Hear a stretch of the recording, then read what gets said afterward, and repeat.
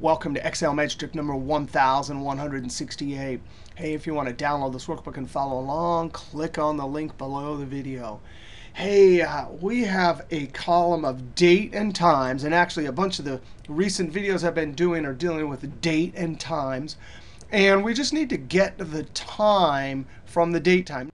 Now, it's important that you know that when you see date and time, actually what the date part of the number is and the time part of the number is.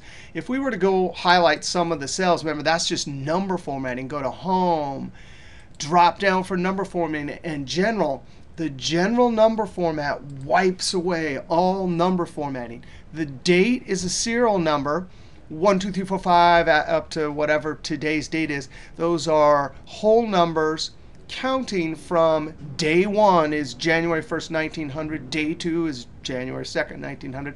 So this date is 41,646 days since December 31st, 1899. And time is a decimal. It's actually the proportion of a 24-hour day.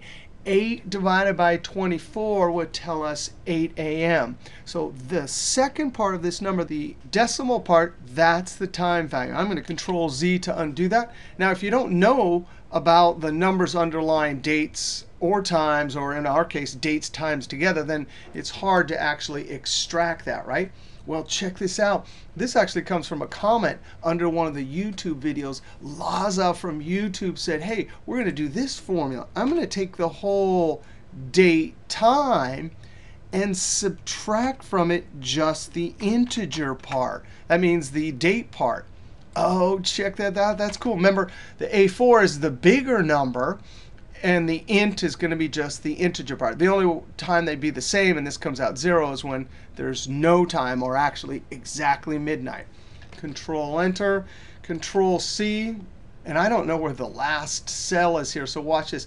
I'm going to Control-Down arrow, arrow, arrow, Control-Shift-Up arrow, and Control-V to paste. Control-Up arrow. So that is a cool way to do it. Another way to do this is to use the remainder function, the mod function. And I'm simply going to say, hey, the number in the numerator is this, and then the divisor or the denominator is 1. So it's dividing by 1, but the mod only gives it the remainder, which is the actual decimal part.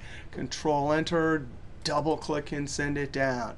Hey, I love hanging out on our online Excel team. Thanks to Laza. We'll see you next trip.